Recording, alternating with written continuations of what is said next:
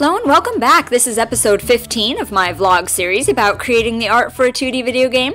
And today's episode is going to be all about creating a space or a home for your character. So if you've watched any of my videos of the last number of weeks and you've seen any of the actual gameplay footage, then you may have noticed this sour old man that we have just like wandering around in the background, and that is Garth. I think I've introduced him a couple of times in other episodes, but if this is your first time viewing, Garth is a sour old man who lives in your kingdom, but he has a very important role. So Garth has been taking care of your land for years and years, for generations, and so he is your steward. And he also acts as sort of the tutorial character for the player, tells you how to do, how to play, how to do everything. And so he has been just there in the background, wandering around your property, but we figured it was high time that Garth got a house of his own. So that's what I am working on today.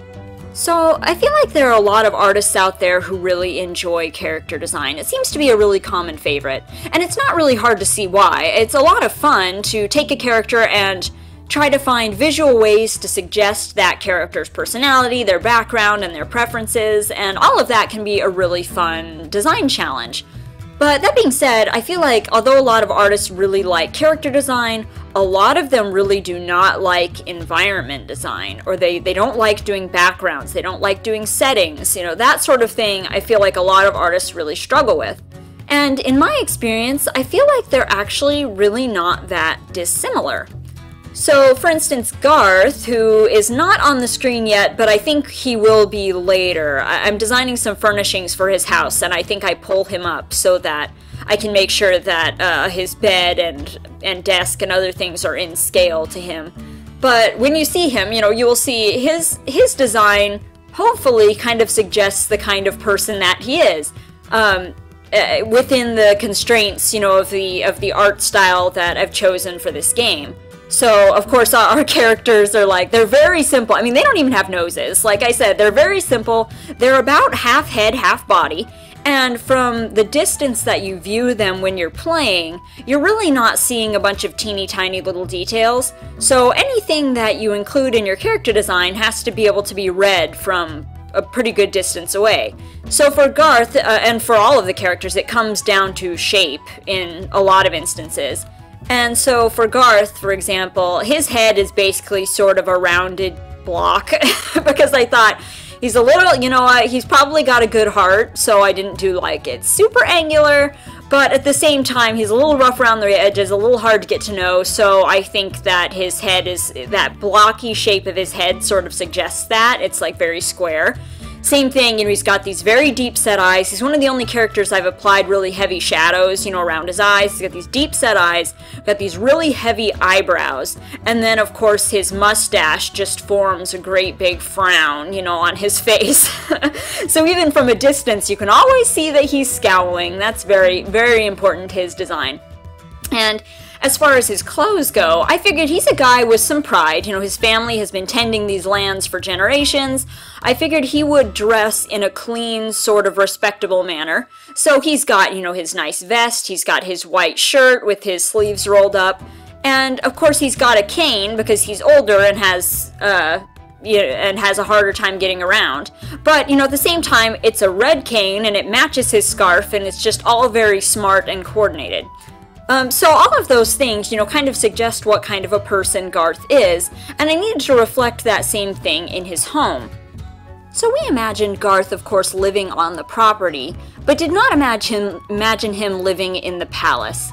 We figured that, Garth's family's been tending these lands for generations, and I figured it was probably a good chance that he's been living in the same home, that his family has had for generations.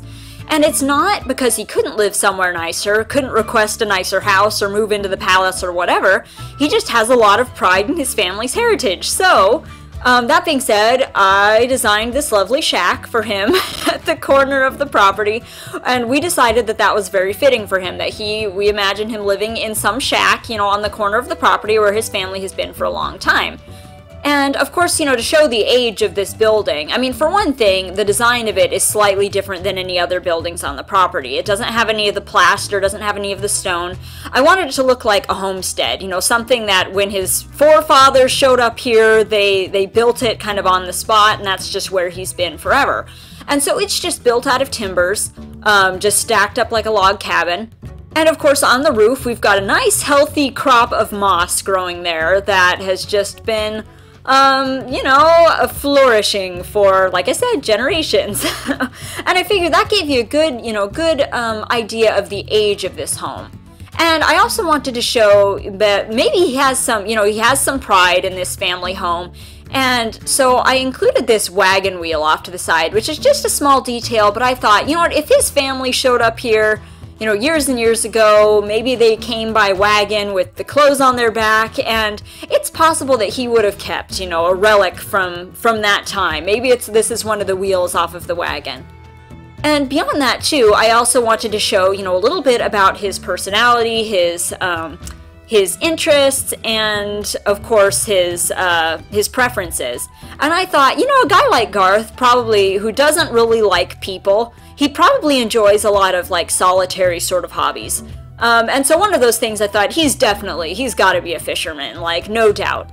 And so I added some fishing gear there off to the side of the house, and it's, you know, it's small and it's definitely not a first read. You'd really have to be looking for it, I think, even to really notice it. But I put a pair of boots there, you know, nice waterproof boots. There's a little fishing pole and like his bait bucket there, and they're just kind of hidden off to the side, but they're somewhere that's easily accessible, so you would imagine that it's something he actually uses a lot. Beyond that too, another nice solitary hobby is gardening, and I thought that, you know what, even though he lives on like a working farm, like Garth's the kind of guy who, like I said, he has his pride. He is the kind of guy who would grow his own little vegetable patch. And I don't really imagine him growing anything too tasty, though. Like, that seems like he would see that as, like, frivolity or something. So I made these garden boxes, and I was like, what are some, like, really boring vegetables he could grow? So cabbages, totally tasteless. Onions, like, that one's sort of self-explanatory. And then I've got, like, this vine back there, and I imagine it growing, like, beans or something. Just, like, very sort of, you know, staple kind of foods. Nothing too rich, nothing too indulgent. Not that too many vegetables are indulgent, but he's not the kind of guy who's gonna grow strawberries. He's gonna grow onions. So by now I've moved on, obviously, and have been working on the furnishings for Garth's house, but a lot of the same thought processes apply. You know, what kind of things would Garth have in his house? And that's one of my tips that I have if you're trying to design a space for your character, is to think about what that person would have, not necessarily what you would have. And I think that's a really common trap to fall into. So when we're designing a space, we would want to design a space that we would like. You know, we want to draw furniture that we find really appealing, or decorations that we think are super cool, something that we would save on Pinterest.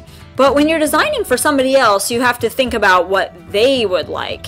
And so, of course, I was thinking about Garth, and I thought, well, he probably has, if the house is made of timbers, chances are this bed frame, I mean, one of the first things you would want if you moved into a new house was a bed. So this bed maybe has been here almost as long as the house.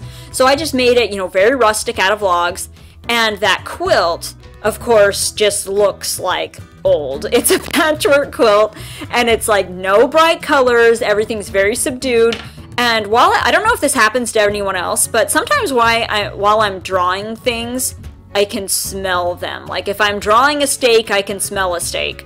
And while I was drawing this quilt, I could smell my grandma's linen closet. Like, I kid you not. And that was the inspiration. The smell of that linen closet was largely the inspiration for Garth's bedspread.